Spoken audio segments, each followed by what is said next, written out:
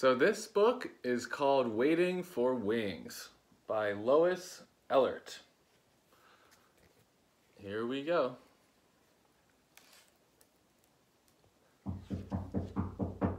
Oh, I think someone's at the door. Who could that be? Come in. Oh, look everyone. Look who decided to join us today. It's Bella. Hi Bella. Would you like a treat, Bella? Would you like to come join us? There you go, Bella. All right, now we're all together. Here we go. Waiting for Wings by Lois Ehlert. Out in the fields, eggs are hidden from view. Clinging to leaves with butterfly glue.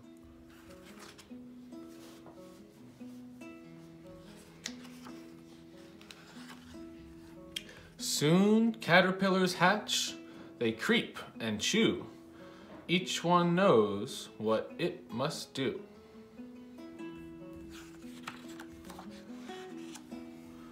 Find a place where winds don't blow.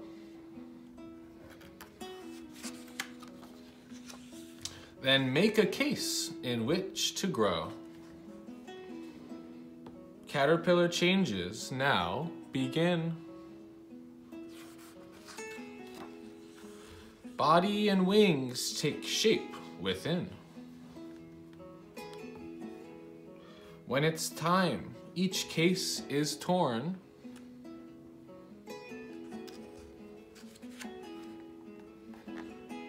Wings unfold, new butterflies are born.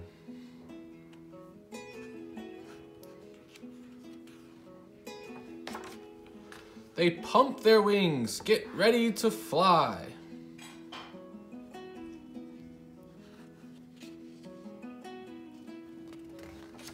Then hungry butterflies head for the sky, looking for flowers with nectar to eat.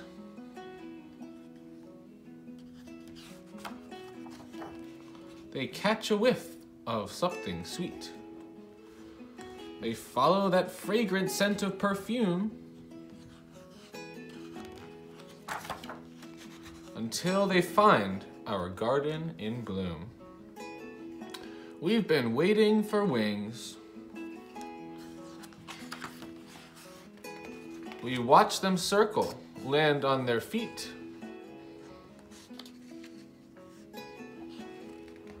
Unroll their tongues and begin to eat.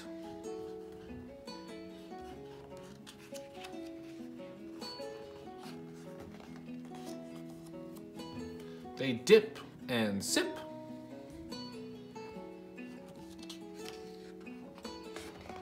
And fly away, back home to the fields. They have eggs to lay.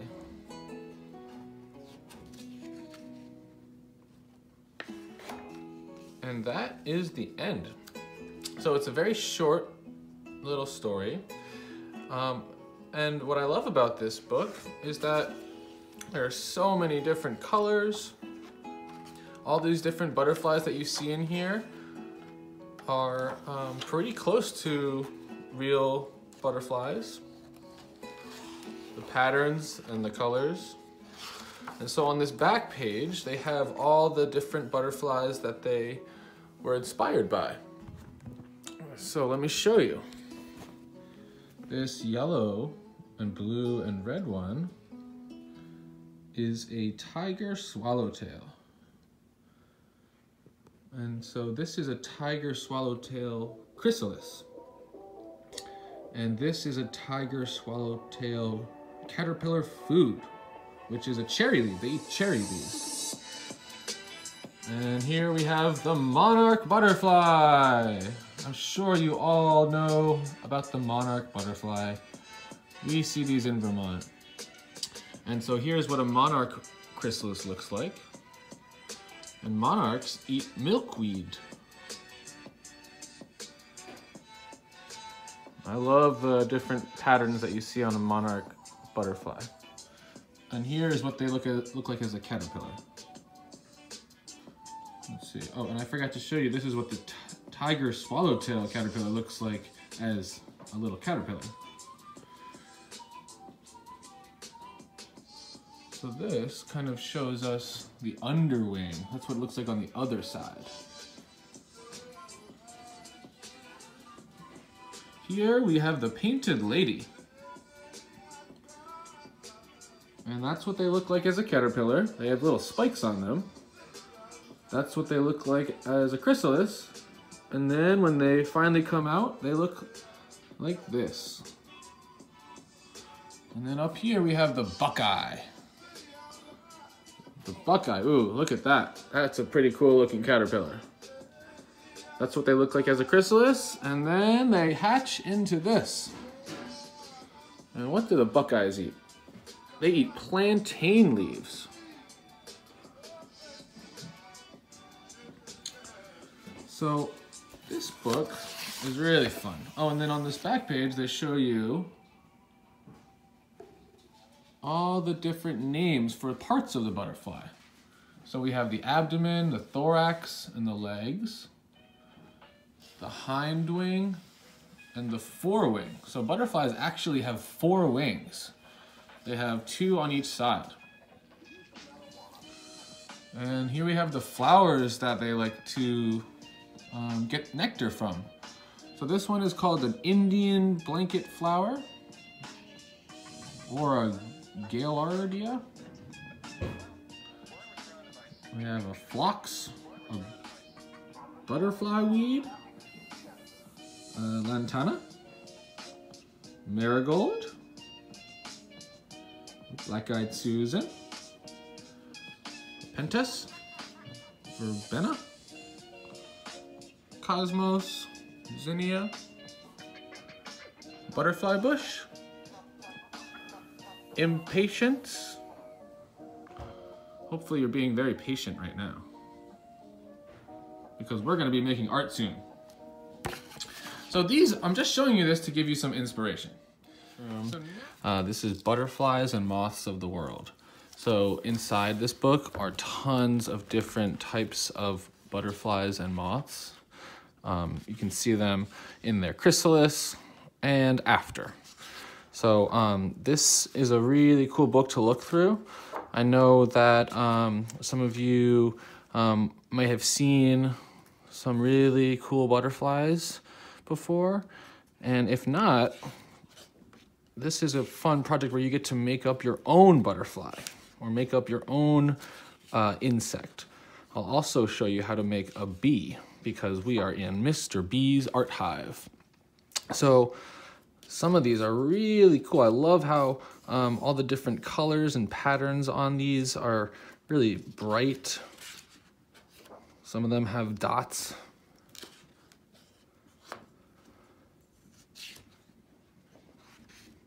And I really like how some butterflies, different types of butterflies, have these long little tails that hang down from their wing. So what I want to talk about before I show you how to draw your own butterfly or bee is something called symmetry. Symmetry is when something is the same on both sides. So you'll notice that all the colors and shapes and patterns on this side of the butterfly are almost the same as on this side of the butterfly. So when you do your drawing, try your best to keep the same design on both sides. And I'll show you a fun trick to make sure that you keep your wings symmetrical. Ooh, look at that one. Mother Nature is a pretty cool artist. And some of them are really simple, but just totally beautiful. Some of them are like bright and neon. Some of them look like tie-dye.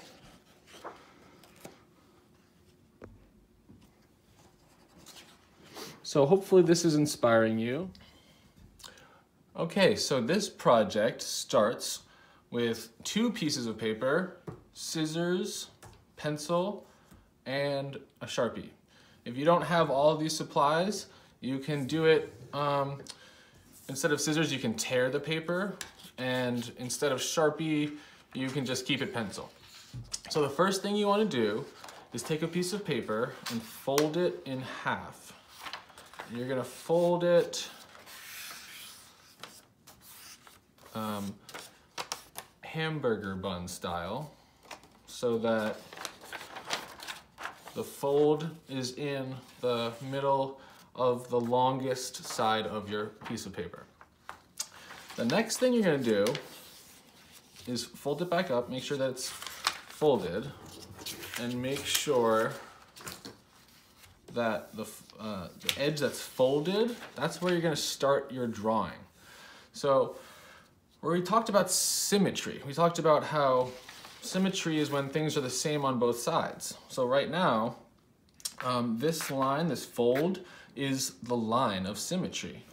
And so what I'm going to do is draw my butterfly wings, but I'm only going to draw one side. And then when I cut it out, I can, it'll be the same on both sides. So to keep it really simple here, you can just do almost like you're drawing a heart, but like a little funky heart. Actually, look, it looks like a bee for Mr. B. If you want to get a little bit more complicated, I'll show you on this side, and this will be the one that I cut out. I'm going to go out, maybe squiggle a little bit, come in, and then do a big curve and come back up.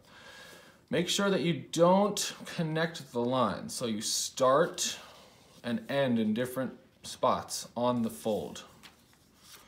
The next thing you do is cut it out. Make sure you're cutting into the fold.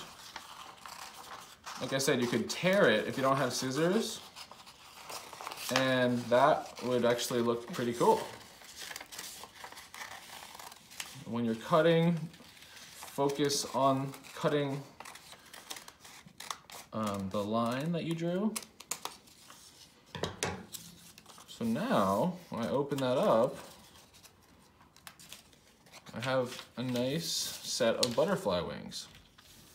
So for this project, you can actually get 2 pieces of art out of one project. So I can decorate this as a butterfly. I could make a bunch of them and put them around my house or my room.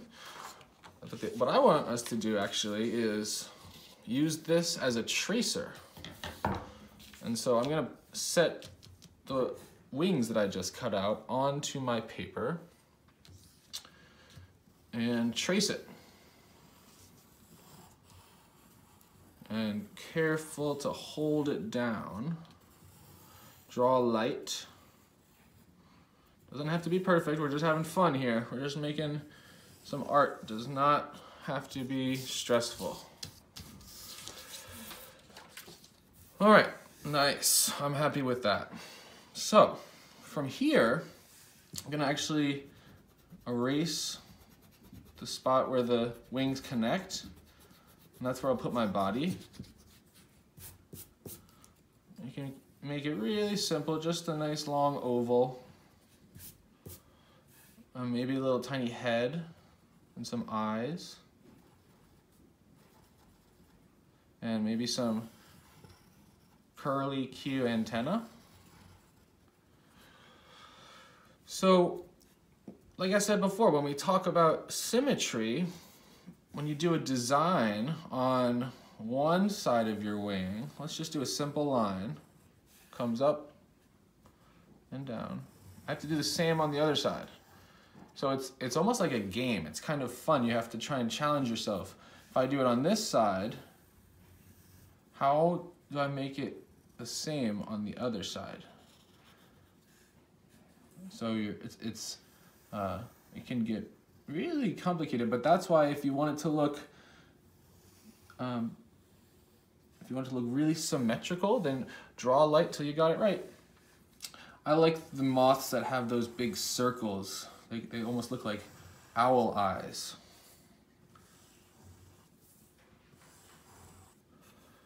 And I like the moths and the butterflies that have the kind of squiggles. So let's see, I did 1, 2, 3, 4, 5. So I'll try and do 5 on the other side.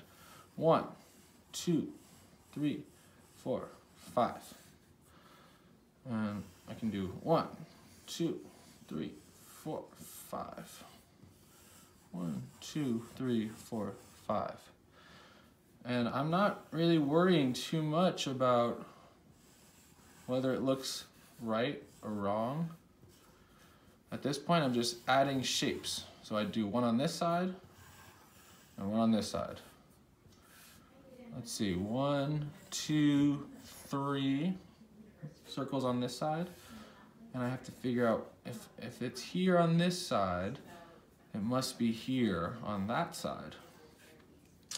Okay, I like how this looks. Maybe I'll add some lines to the body.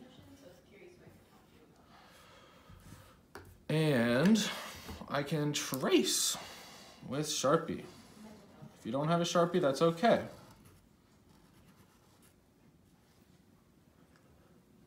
Okay, so here is my finished traced butterfly. As you can see, I added a few more little details. I decided to add little peace signs in the wings to kind of make it a little bit more personal to me. So this is my little peace butterfly. So if you have colored pencils at home, you can color it with colored pencils or markers or crayons or anything that you can use to color. If you don't have anything to color your butterflies with at home, please just be patient. We are working on getting some art supplies home to you. But if you do have some, then this is a great time to think about coloring using symmetry. So if I do this one red, this little squiggle here, make this one red. And you can also think about using pattern. So thinking about maybe I do this one red, these two are going to be red, and then skip and do this one red on this side, and this little section here. So you're kind of coloring in the different sections that you've created. You can blend colors together, which I love doing that with colored pencils or crayons or pretty much anything. I love blending colors. So I'll kind of lighten up on my red as I get up here, and then I'll do the same on this side to make sure that it's symmetrical. And then I'll change the color up. So I think it would be cool if it faded from red into orange. You can think about maybe doing a rainbow. So fading into orange here. Make sure I do it on this side too.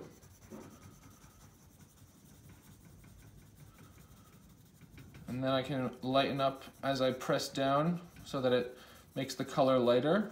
Lighten up on the pressing down on the pencil, which creates a nice little shade. Then I can move on to yellow. Remember, Roy G. Biv. Don't forget the rainbow. And so now I have my yellow on this side, gotta finish my yellow on this side. And this is a great project for, you can, pause and come back to it. It's almost like you've created your own coloring sheet. And depending on how many color options you have, it could take you a really long time. This is not a project to be rushed. This could probably take you a full hour or more if you really spend your time and try your best. Or maybe you want to do a bunch of really simple little butterflies. Instead of making one super detailed butterfly, you could make lots of very simple butterflies. All right, so I'm jumping into my blue here. I might not have enough space to do the rest of the rainbow, but that's okay. I'm gonna stop with blue. And then maybe this last section here, I will do pink. Pink is the winner. Here we go, pink.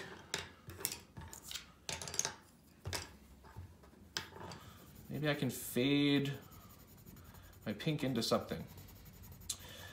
If you're watching at home, shout out, what do you think I should make the pink fade into?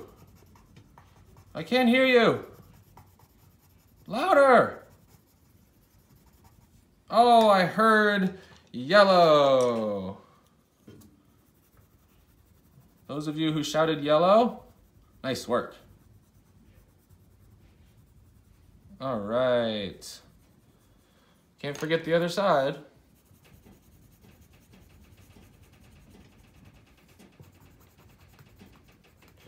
So I am going to stop and I will put the picture up when I'm finished so that you can see what it looks like when I completed all the different sections.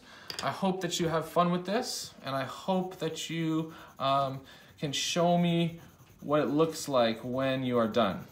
We are going to set up some seesaw and some Artsonia ways for you to share your artwork with me.